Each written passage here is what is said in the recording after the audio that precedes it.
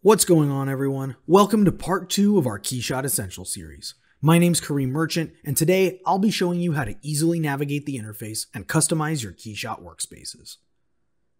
If you're watching this video, you've most likely just started using KeyShot, and as with all new programs, it's easy to become overwhelmed by the plethora of controls and options available.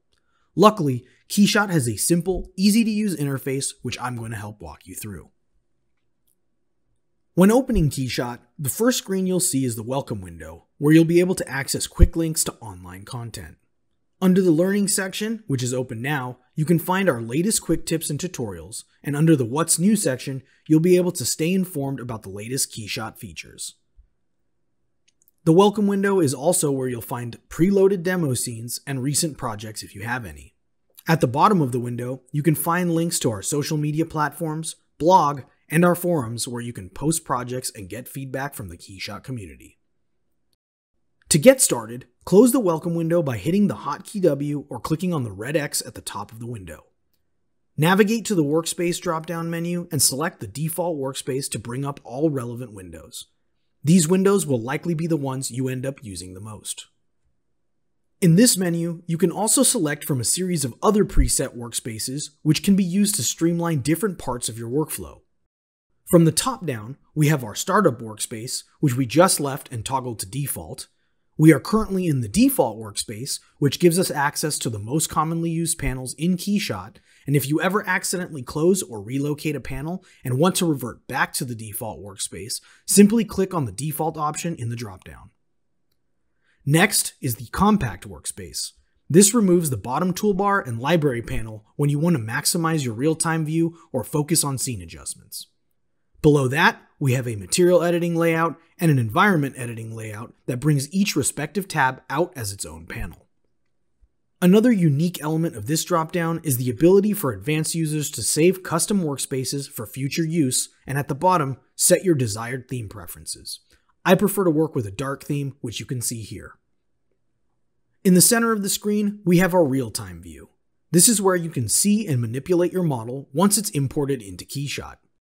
It's also where you'll apply materials, lighting, environments, and backgrounds through a simple drag and drop workflow from the library panel. The library panel on the left contains pre-made materials, color options, textures, lighting environments, and backplates that you can drag and drop into your scenes. You can also create collections of your favorite assets using the Favorites tab and add basic geometry through the Models tab. On the right, we have the Project panel, where you can find the Scene tab that shows basic information of all parts and models that populate your scene. This tab's displayed information is imported from the CAD data of the model you are importing. The Project panel also contains the Material tab, which lets you control your material applications. The Environment tab that lets you control your HDRI lighting environments. The Lighting tab that allows you to control how light is being calculated. The Camera tab, where you can manage and adjust your cameras. And finally, the Image tab, which allows you to set your resolution, your aspect ratio, and make image adjustments such as exposure and contrast. You can also add some basic effects such as bloom and vignette. Along the top, you'll find the ribbon, which contains commonly used settings, tools, and commands. From here, you can choose between CPU and GPU render modes, enable the denoise function, dictate the number of cores used by KeyShot, and pause the real-time view. By adjusting your core usage in the ribbon, you can reduce the load placed on your computer and open up cores to process other tasks you may be working on simultaneously. Along the bottom toolbar, you'll find buttons that allow you to import models, show and hide the library and project panels, and open the animation timeline. If you have the Pro version, you can open the XR dialog from here, and if you've purchased KeyVR, you can open that from the toolbar as well. The last button on the toolbar will toggle the Render Output window, which you'll use when you're ready to render out your final images. Located on the far left of the toolbar, you can find the Cloud Library icon. By clicking this button, you'll be able to download many more materials, environments, backplates, and textures, plus 3D models to practice with or populate your scenes. Any assets downloaded from the cloud will be automatically added to the library and can be found in the download directory of each tab. KeyShot's cloud library is regularly updated, so if you're looking for the latest assets available, simply use the search filter to the right of the search bar and filter based on your desired parameters. The interface is also entirely customizable. Panels and tabs can be moved around and docked where preferred, or they can float freely. By right-clicking the toolbar area, you can set icon size and toggle text on and off. By doing the same in the ribbon area, you can toggle off unused icons as well as hide text. If you'd like to save a layout you've created, go to the Workspace drop-down menu, select Add, and name your workspace.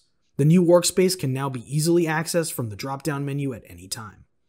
KeyShot has a long list of shortcuts built in to help speed up your workflow, which you can see by opening the shortcut list using the hotkey K. These shortcuts can be customized by opening the Edit menu, selecting Preferences, and choosing hotkeys from the list. This preference menu is also where you'll be able to manage interface options, file paths, plugins, and import settings. Once you're ready to import a model into your scene, you can either use the Import button at the bottom of the toolbar or use the Ctrl-I shortcut to select your file. If you're curious about which formats KeyShot supports, click on the Format drop-down on the bottom right to see the entire list. Once open, an import dialog will allow you to adjust a few settings that will vary based on file type. Here you can also select the Enable Quick Import box to save your settings for future imports and skip the dialog box entirely. When your desired adjustments have been made, select Import to populate your scene.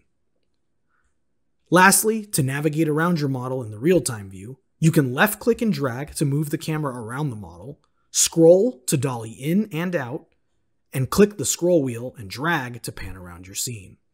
If you do not have a scroll wheel, you can always move around your scene by toggling between tumble, pan, and dolly using the ribbon at the top.